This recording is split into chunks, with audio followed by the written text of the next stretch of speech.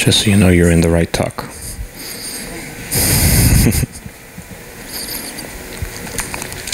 Okay. Step with me into a time machine.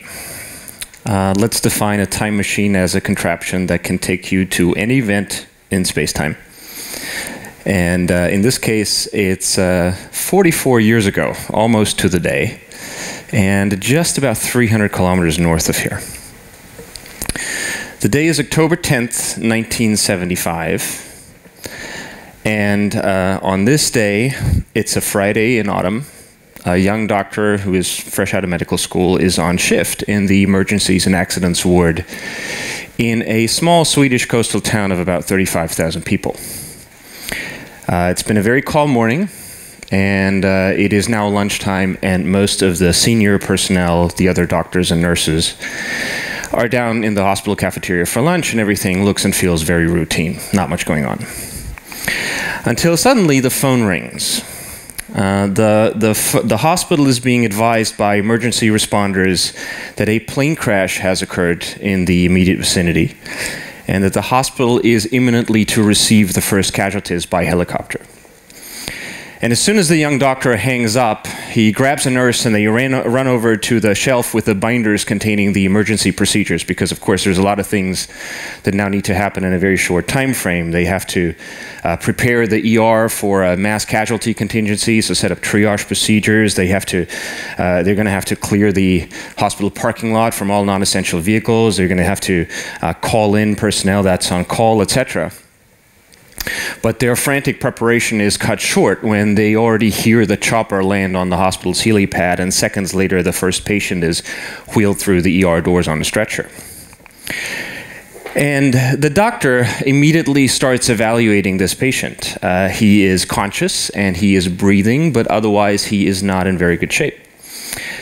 He is shaking violently, he's incoherent, he can't verbally respond, and all that he manages to utter is a sound that goes like zzzz. That's all he can get out. And the doctor, of course, immediately recognizes this as symptoms consistent with cerebral trauma. So evidently this person, this patient, has had a head injury and might lose consciousness any moment. And as he's examined the patient, the doctor has removed the patient's rescue jacket. Apparently this was a plane crash into water. Drops that on the floor. And what he sees now is a military flight suit that the patient is wearing. So evidently he's dealing with a fighter or bomber pilot. And suddenly the penny drops for the doctor that the zzzz sound that the pilot was making might have been an attempt to speak Russian. And in an example of remarkable acuity on the young doctor's part, the doctor speaks a little bit of Russian. He's taken a bit of Russian at university. And so to reassure the patient that he's going to be all right, he says, "Я врач, вы в шведской больнице." I'm a doctor, you're in a Swedish hospital. And at this, the pilot's eyes just widen in horror like that, right? His eyes get wide in horror. He's still not responding. To the doctor, the picture is very, very clear. He's dealing with a Soviet pilot who's been shot down or otherwise downed over hostile territory, which is something that the pilot is obviously terrified about. And he, that is the doctor, comes to a dismal conclusion, right? Because if we're shooting down Soviet jets, then that probably means that we're at war with the Soviet Union. And if we're at war with the Soviet Union, that in turn means we're probably in the opening minutes of World War III, right? Because this is 1975. But the doctor quickly realizes that he has a much more urgent problem on his hands. He looks down and he realizes that he's standing in a red puddle. So this patient evidently doesn't just suffer from head trauma, he doesn't just have a brain injury, but he also has an open wound, possibly an arterial bleeding, that they haven't found yet. They just don't know where this wound is. So what they need to do is they need to get his flight suit off of him as soon as possible. And unfortunately, the doctor isn't very accustomed to patients wearing military flight suits, and so he's running into a bit of a snag. He simply can't find the right zippers or buckles to get the damn suit off the pilot. And whatever he tries, all he manages to get open is actually one of the many pockets that the suit has, which doesn't help a lot. And now this is all happening in a very, very compressed time frame. It's something like 90 seconds after the original call. And now the senior doctors and nurses finally pour in from wherever they were having their lunch break. And just as he's about to cut into the flight suit trousers with the scissors, a nurse stops him and says, "Hey, don't do that. That's an anti-G suit. Those are thousands of kroner apiece." Which is 1975 kroner, so you have to multiply by about 5.7 to account for inflation. And the doctor looks at her just momentarily befuddled, as in like, "That's your problem?" Right? And to which the nurse adds, "Oh, and you may want to step off his rescue jacket because it looks like you popped the C-dye marker cartridge and you're making a mess all over the floor." After which she, of course, expertly strips the patient of his flight suit, and the evaluation of this patient continues. A patient who, it turns out, is a Swedish Air Force pilot who was forced to eject from his Saab HA-37 Viggen strike fighter, tail number 37005. He'd been on a routine training flight over the Baltic Sea and then lost control of his plane due to a structural failure, a wing fracture, which was a problem that was plaguing the airframe in the mid-70s. And he was pulled out of the approximately 8-degree water by a search and rescue team, which then flew him promptly to the nearest hospital because he was suffering from a rather bad case of hypothermia, the symptoms of which include incoherence and slurred speech and violent shivers. And the reason I'm telling you all this is that absolutely every single assumption that the doctor was making in this incident was wrong, with one exception. There was actually a plane crash. It involved a single-seat military aircraft, not a commercial airliner. Therefore, mass casualty treatment was never required. They were dealing with a single patient all along. The patient wasn't suffering from cerebral trauma, but from hypothermia. The patient wasn't trying to speak Russian. He simply couldn't get any coherent words out, again, due to his hypothermia. And the patient wasn't suffering from sudden catastrophic bleeding. Instead, the red puddle came from a fluorescent C-dye marker cartridge, and those happen to be bright green when they're dissolved, but they look like really blood red when they're concentrated. And of course, Sweden was not at war with the Soviet Union, and nuclear Armageddon wasn't imminent. And thankfully for the doctor, none of the decisions that he made based on these wildly inaccurate assumptions actually harmed anyone. And there were no further injuries, other than, of course, probably scaring the living daylights out of Swedish Air Force Reserve. It's okay. That's okay. Scaring the living daylights out of Swedish Air Force Reserve Lieutenant named Harald Gottel, who presumably was already having the worst day of his flying career, only to then come to the terrifying realization that rather than being pulled out of the Baltic Sea by Swedish Navy comrades, he was presumably snatched and then abducted by a team of Spetsnaz who then spirited them away to somewhere where the hospital doctors only spoke Russian. And he reflected later in life that he was actually quite thankful for this rather inconsequential mishap early in his career because it profoundly and permanently influenced his later thinking, which was to always challenge your own assumptions. And the young doctor, with this approach, incidentally, became a very famous man. In the early 1980s, he discovered a working prevention mechanism for bound legs disease, or CONZO, while on a Doctors Without Borders mission in Mozambique.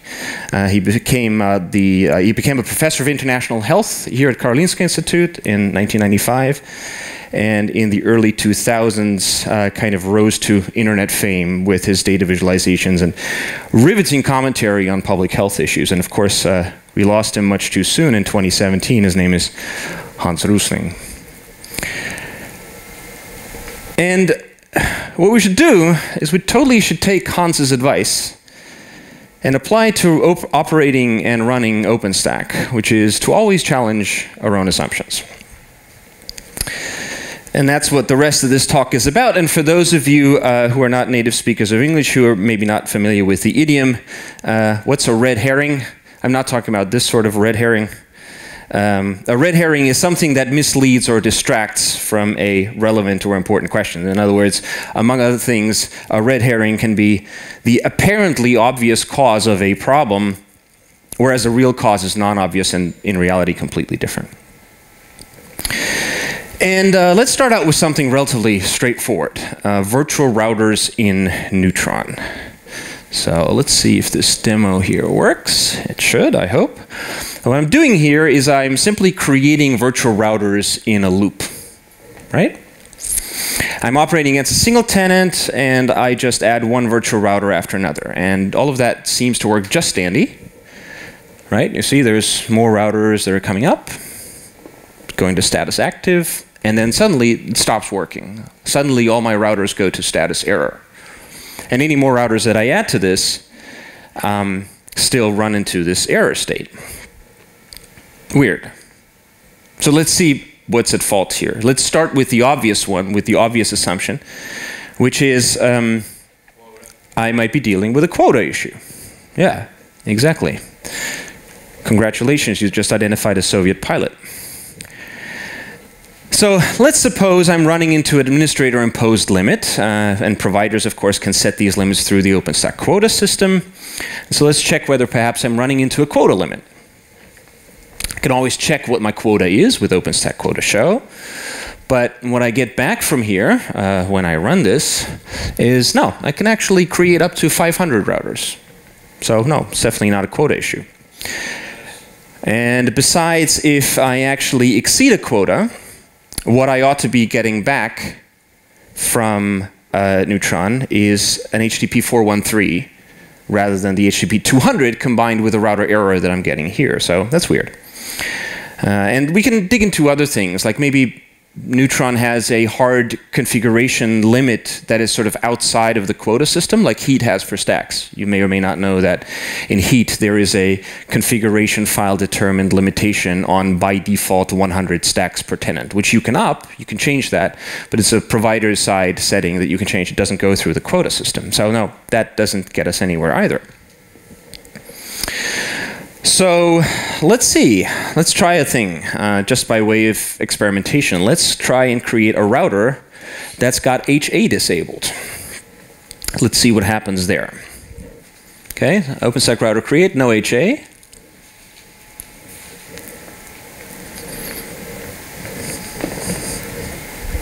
And then finally that works, right? So without HA I can get another router. But with HA, I can't. Huh. Okay. So what about HA routers? How do those work, really? This is something that goes back all the way to the OpenStack Juno release. And back then, we got high availability support in Neutron routers. Which means that, assuming that you have more than one network gateway node to host them on, your virtual routers will be deployed in an automatic active backup configuration. In effect, what Neutron does for you is that for every subnet that is plugged into the router and for which it therefore acts as the default gateway, the gateway address binds to a VRP interface that is backed by Keep Alive D. And on one of those network nodes, the interface is active, and on the others, it's in standby. And if your network node goes down, Keep Alive D then makes sure that the subnet's default gateway IP comes up on the other node. And all that Keep Alive D configuration is completely abstracted away from you. The Neutron L3 agent happily takes care of all of that. You don't need to do anything. But in order to do that, what Neutron does is it creates one administrative network per tenant over which it runs the VRP management traffic. So the things that the two Keep Alive D instances need to talk to each other. And in order to tell apart all the Keep Alive D instances that it manages on that administrative network, it assigns each individual VRP interface a virtual router ID, or VRID. And here's the problem. This is all defined in RFC 5798, and that RFC defines the VRID to be an 8-bit integer. It's the virtual router ID bit that you can see there in the second row. And so that means you cannot ever have more than 255 VRP addresses on the same network. And that in turn means that because we have one such network per tenant, setting a router quota over 255 is completely useless, because Neutron will run out of VRIDs in the administrative network before your tenant can ever hit that quota. And this is a hard limit. There's not really a whole lot that Neutron can do about this, apart from changing its implementation to spin up additional administrative networks once it runs out of VRIDs in the first one. But that is likely to be a pretty involved change. So therefore, at least for the time being, if you do want more than 255 highly available routers, and in many OpenStack environments, routers are HA by default. If you want more than 255 such routers per tenant, then you're out of luck. So if you need more than 255 total, you're going to have to spread them across multiple tenants. You may ask, well, what if I don't really need my routers to be HA? Firstly, probably you really do. But with that aside, if we can assume for a moment that you actually don't, or rather it's more important for you that you get more than 255 routers in a single tenant, rather than that all your tenants are HA, you can create routers with that HA flag set to false, or so you think. Because it turns out that most probably you're not going to be able to do that, because of a default Neutron policy that looks like this. Okay, a default Neutron configuration looks such that the HA flag, setting it and reading it, is an admin-only operation. And if you want to allow non-HA routers in your environment, you have to change this and instead set them like this, where you set, you switch that rule to that flag being available to not just the admin, but the admin or the owner of that router. In case you're curious, if you're deploying your OpenStack with OpenStack Ansible, you can define this Neutron policy overrides that has exactly that effect. And once the policy has been overridden in this manner, then you should be able to create a new router with, as I showed before, OpenStack router create, no HA. And you can also flip that or toggle that HA flag for an existing router, and you do that like this. You can't set the flag on an active router, but you have to disable it temporarily, then set the HA flag to no HA for your router, and then you can re-enable it. Okay? So first red herring. My second one is from Magnum. In Magnum, there's basically three prerequisites, or three things that you need to do in order to run a Kubernetes cluster. You're going to have an image in Glance for one of the operating system platforms that Kubernetes supports. Or I'm sorry, that Magnum supports for Kubernetes, let's put it that way. And there are several of those. But at least presently, Fedora Atomic or Fedora Atomic Host is the best tested and the most widely used. So that's what you would normally default to. Secondly, you need a Magnum cluster template that references that image. And then finally, you can actually use that template to spin up the cluster. Okay, let's look at that. So here I have an image, which happens to be, what you're going to see in a moment. There we go. I have a Fedora Atomic 27 image, which should totally be supported to deploy Kubernetes 1.15.3 with Magnum. And this is my cluster template definition, which sets the cluster orchestration engine to Kubernetes, sets the kube tag label to 1.15.3, which means that Magnum is going to install that Kubernetes release. Okay, that's my template. And now I can use that template to fire up a cluster. Okay. And that returns an HTTP 200, request to create cluster has been accepted, wonderful, right? And then it takes a few minutes, and then I have my Kubernetes cluster available. But suppose I really don't want to use Fedora Atomic 27 because it's kind of outdated at this point, and I want to go, as long as Fedora CoreOS 30 is not out yet, I want to use Fedora Atomic Host 29 instead, which is the latest available Fedora Atomic Host release that I can use here. Okay, now to do that, in this case, I've uploaded a Fedora Atomic 29 image. So there we go. And again, deploying Kubernetes off of this should totally work. So creating a template from this image should work, and then I should also be able to spin up a cluster. So let's see what happens here. It's basically exactly the same thing as I did before. So if I do that, then I'm getting a nondescript HTTP 400 error. Right? So HTTP 400 is bad request. That's all that defines HTTP 400. Which means that something is obviously wrong with my API call, right?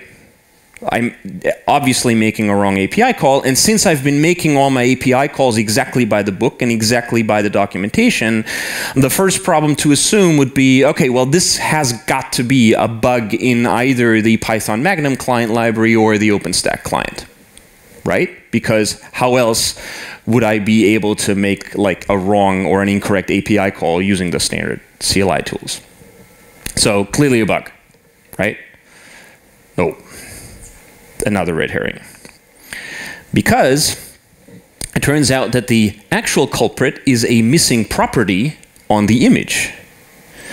And that property is OS distro, and it has to be set to Fedora Atomic. It has to be actually all lowercase Fedora-Atomic.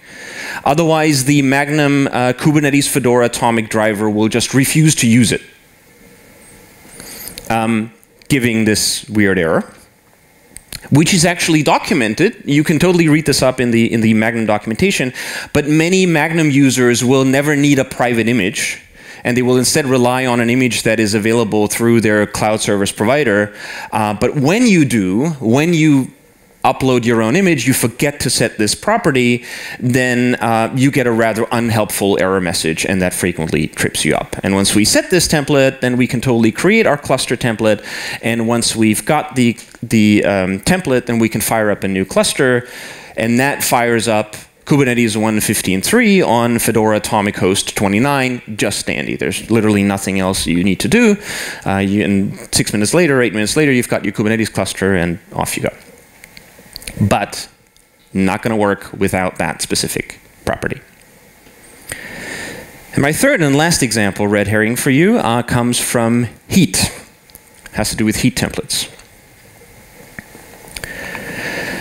So what I'm doing next here is I fire up a Heat template, or I try creating a stack from a Heat template, and I get a rather nondescript HTTP 500, which isn't telling me much, but I can add debug, and then I find out, oh, wait, this is actually a Unicode decode error.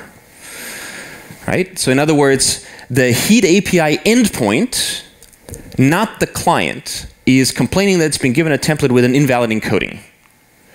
Which also sounds awfully buggy, because if it was actually an incorrectly encoded template, it's the Heat client that should actually catch that. The additional information, by the way, that we're getting here out of the debug output is pretty useless. It actually does complain. I get a stack trace, and I get an exact character that Heat is complaining about, but that's actually a US ASCII character. So it's not even a double byte character. Clearly, that is not something that would trigger a UTF-8 decoding error. So the additional information that we're getting there is pretty useless.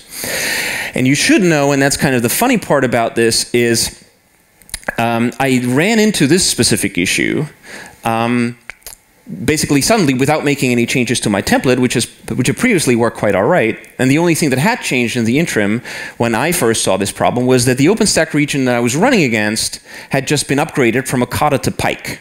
And I did have another Okata region available, and there the template ran perfectly fine, and had other Pike and later regions where the template broke. Weird. Right?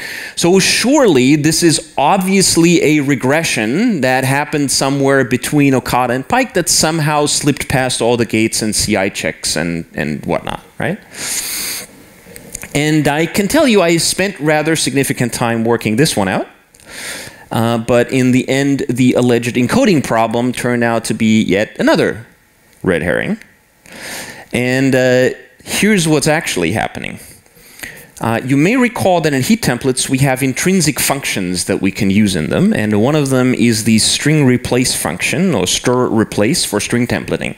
And here's an example. So in this example that you see here, there's a string host in the template parameter of the stir replace function, and it is replaced with the IP address of a Nova instance, which then results in a usable URL as an output that I can then retrieve with OpenStack stack output show login URL. It's all fairly straightforward. And of course, apart from getAttra, which is used here, you can of course also use other functions. You could use getParam to reference a stack parameter. You could get resource to use another stack's resource UUID, etc. But the interesting part here is what happens is the parameter substitution that happens is just a simple string replacement. And that means you can name your parameters anything, and you're not required to use any variable marker prefix, like the $sign, for example, is in bash. But if you're not using any such prefix, then that quickly makes the templates very unreadable, because you can't really tell visually which of these are string literals and which of these are variables that get replaced. So most people do use some sort of prefix, although there's really not much of a convention there. So some people do this, which is just using $signs as they would in a bash script. Some people, frequently the people that come from a background of, say, JSP or ASP.NET, frequently use some variation of angle brackets and %. Some people just use caps, right? You can just use capitals if you want to. It's essentially completely up to you. The documentation also doesn't mandate anything or doesn't recommend anything. As long as it's valid YAML, then you're fine. And I'm going to show you a code snippet on one of my templates that used to run perfectly fine in all OpenStack releases up and including Okada, which is this. It simply takes a stack parameter named Ubuntu Mirror, and then it injects that into an instance's configuration via a cloud config resource. I'm sorry, that kind of gets squished a little bit. But basically what it does, it injects this into cloud config so that depending on which OpenStack region I launch in, I can select a mirror, an Ubuntu mirror that's relatively close by, where I have good bandwidth and low latency too. And as I said, this particular template worked perfectly fine up until Okada, and as soon as you fired it up in any later release, you got a 500. And now you may say, of course, clearly what's happening here is it's trying to parse the string open brace mirror close brace as an intrinsic function, which doesn't exist, right? Which would be a clever objection. But I have two answers for you on that, which is, one, masking an unknown function name behind Unicode decode error would be pretty silly. And secondly, if you do use proper quoting for this template string, you see exactly the same problem. So that's not the issue. And in reality, this is all it takes. If you swap out the open brace and close brace prefix and suffix, and you replace that with a % prefix, you're fine. And that did the trick. And then you can simply take this thing and make that little change, fire it up, and off you go, right?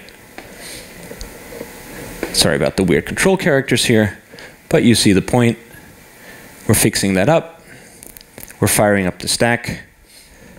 And now that also works in Pike and all later OpenStack releases. The stack just spins up, goes to create in progress, and that's it.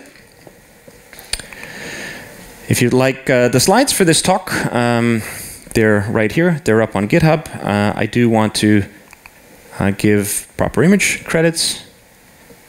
And that concludes my talk. And I will now be looking, do we have any questions on the Twitters? Okay, no questions. There's a few comments. Thank you for those, but no questions on the Twitters. Anyone here still have questions? Because we do have a couple of minutes to go.